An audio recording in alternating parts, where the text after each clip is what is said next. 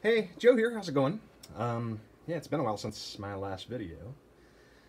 Today I wanted to talk about a strategy for getting some CV out of the ER-301.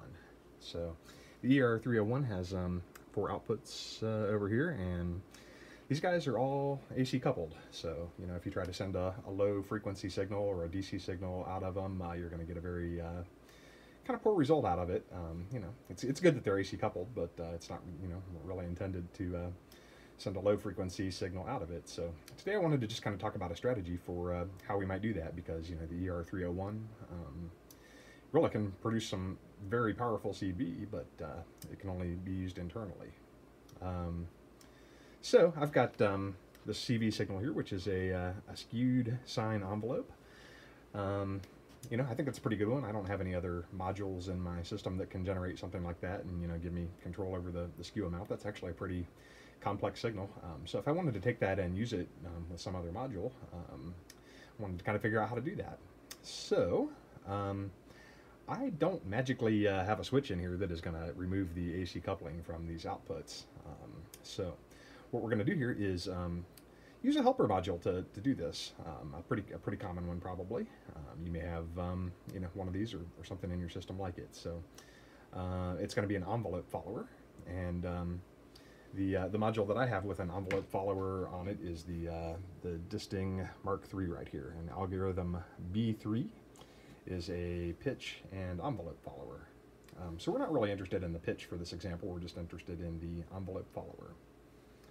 What I've got set up on the ER-301 here, I've actually got this skewed sine envelope is controlling a linear VCA. So it's controlling the amplitude of the sine wave here. And the sine wave is just at a fixed pitch. I've got it set at 370 hertz. Don't know that it really matters so much what I have it set at, as long as it's audio rate. But that's actually controlling the amplitude of that. So that's all set up on channel 1. On channel 3 down here, I've actually got, that's going to be my sort of CV output, my faux CV output.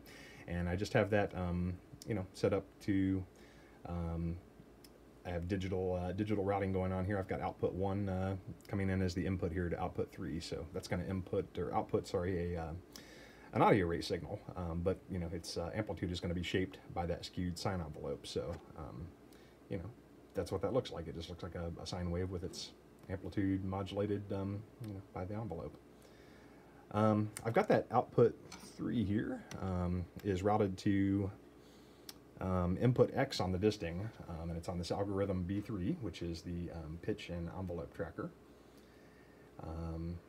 And what we're going to do is have that follow the output B here is the envelope tracker.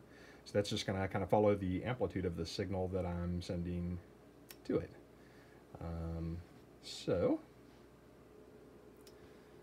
what I want to show you here, so I'm going to fire off a gate, and over here on the right, I've got the output of the distings. It's B output, which is going to be the envelope follower. And over here on the ER-301, we can watch the scope screen, and we should see the sine envelope. The one on the ER-301 is just going to be kind of the internally generated signal, and the view on the scope on the right is going to be the skewed sine envelope, kind of the clone of it that I am making for use in an external module.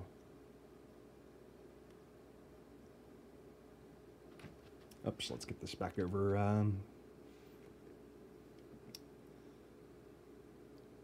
There we go.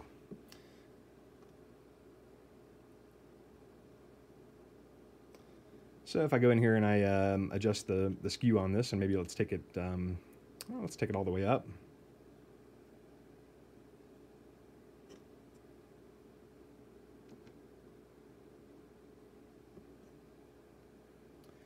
And just to kind of prove this is working, over here on channel 2, I've got actually a different oscillator. I've got a Pittsburgh Lifeforms SV1 here, so I'm just going to take its saw output, and I've got the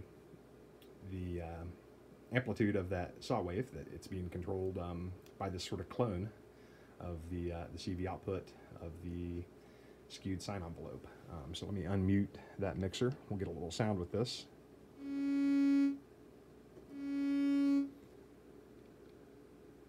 And then let's just go back and play with our skewed sine here. So let me, we'll take the skew pretty far the other direction here so we get a, really just kind of a short attack and a longer decay.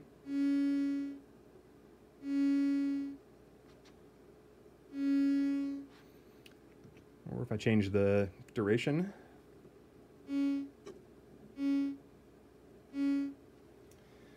So kind of a neat trick, huh?